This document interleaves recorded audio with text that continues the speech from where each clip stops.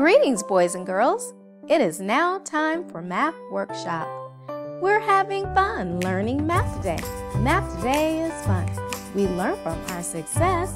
We learn from everyone. We're having fun learning math today. Math today is fun. We learn from our success. We learn from everyone. We're learning to think.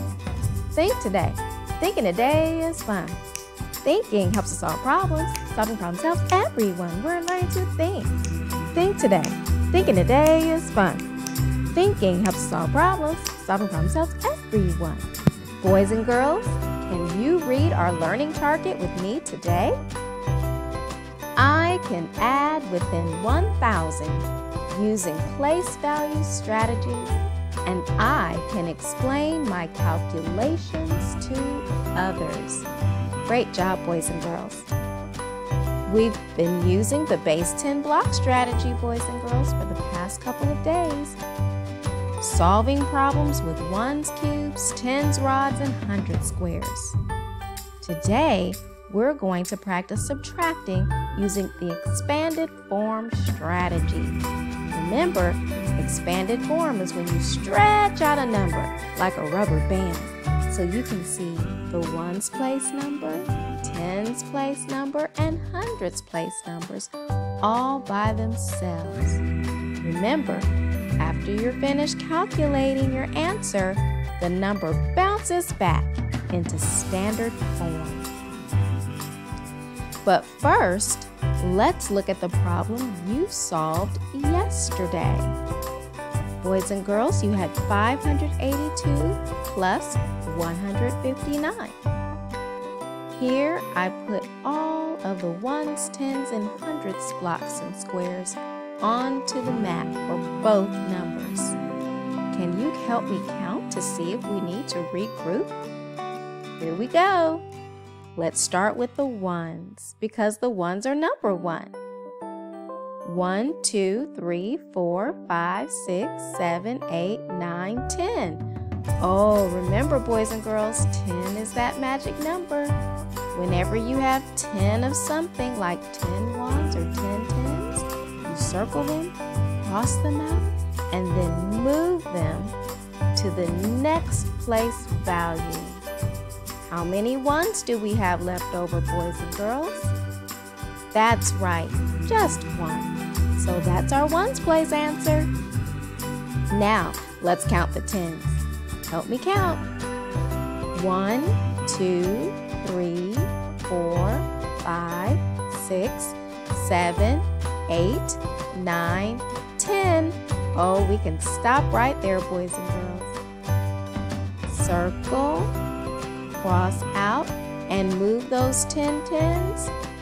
Turn them into a 100 square because 10 tens equals 100.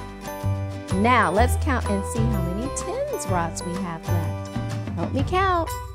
1, 2, 3, 4.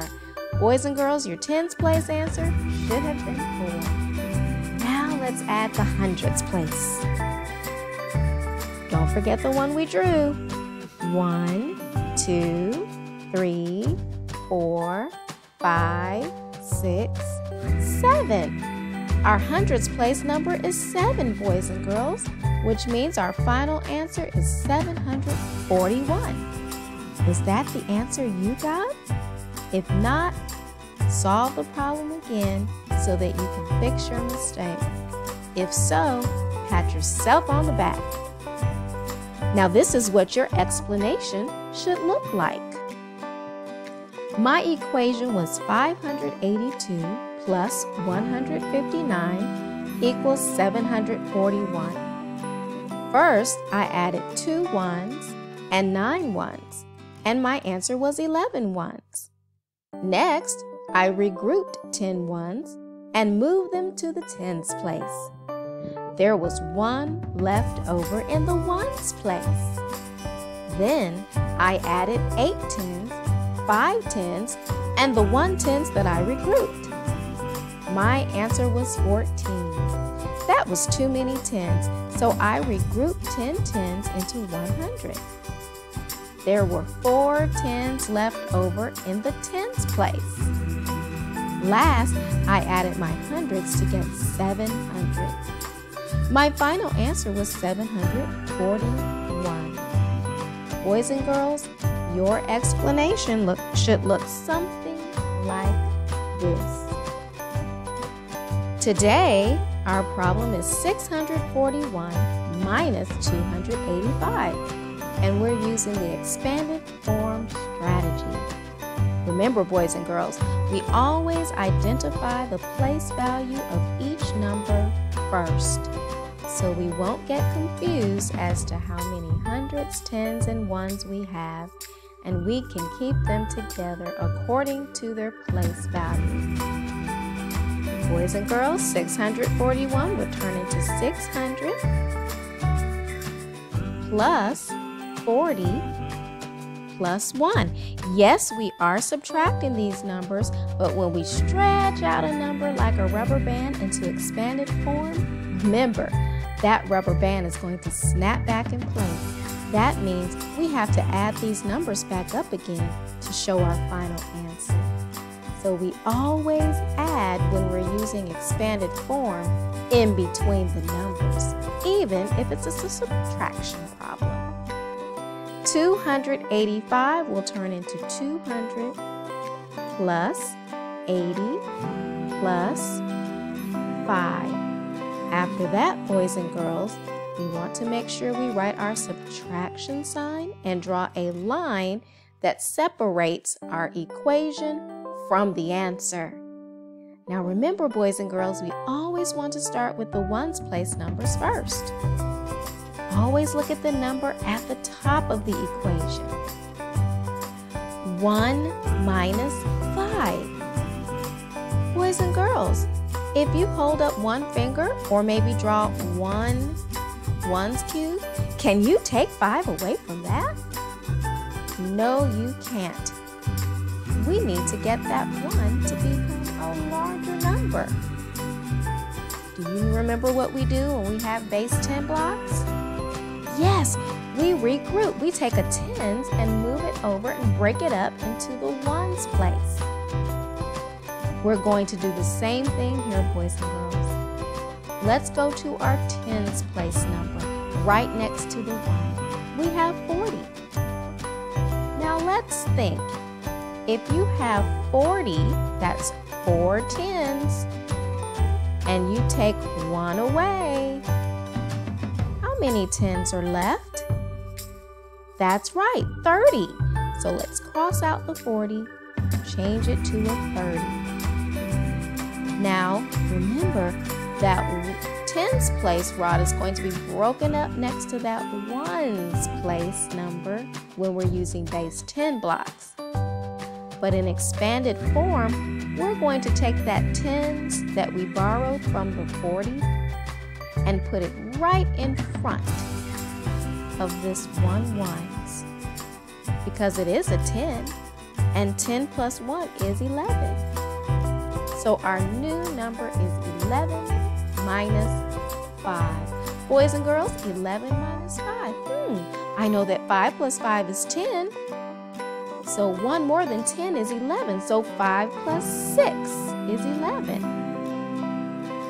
That's a fact, family, boys and girls. If I know that 5 plus 6 is 11, then that means 11 minus 5 is also 6. It's fun how numbers work together. Now let's move to our tens place numbers. 30 minus 80. Can we take 80 from 30? No, 80 is too large. It's larger than 30. Remember, the larger number in subtraction should always be first. So how can we make the 30 larger? That's right. Go to the hundreds place and regroup a hundreds. So we're going to cross out that 600 and turn it into 500. Are you following along with me? Now, the 100 that we took away from 600 doesn't just disappear. We have to move it in front of the tens place number. Remember, we're making that number larger. So 100 100 needs to go right in front of that 30. Now our new number is 130. So 130 minus 80. Well, let's start with 80 and count up to 130 so we can see what the answer will be. Can you help me count by tens? 80. Now move your finger. 90, 100, 110, 120, 130. Boys and girls, that was 5 fingers or 5 tens. So that's going to turn into 50. And now we're ready to subtract the hundreds place numbers. 500 minus 200 is 300. 500, 400, 300. Great job, boys and girls. Now let's make those numbers bounce back together. Remember, if you underline the hundreds place number, the tens place number, and the ones place number, those are the only numbers that you're going to write when you change this back from an expanded form number into a standard form number. So boys and girls, our final answer is 356. And your explanation should look something like this. My equation was 641 minus 285 equals 356. I used the expanded form strategy. In the ones place, I had to regroup a tens to the ones place. So 11 ones minus 5 ones was 6 ones. In the tens place, I had to regroup a 100 to the tens place. 130 minus 80 was 50. Last, I subtracted my hundreds place numbers. 500 minus 200 was 300. My final answer was 356. Boys and girls, now it's your turn. Get a clean sheet of paper or use the back of the paper that you are writing on now. Copy down your equation for today that you will solve on your own. After you solve it, explain your answer. And then take a picture and send it to your teacher. You can text it to me or have your parent email me your answer. Do you have the problem written down? Great job. Remember, boys and girls, we've worked with base 10 blocks and the expanded form strategy to add and subtract. When you're finished with your problem for today, you can keep on having fun with math using your Volume 1 Math Workbook, choosing 1 or 2 pages from the pages listed here. After that, you can work online with MobyMax or Freckle. Remember, the links are on Mrs. Hefner's blog. See you next time.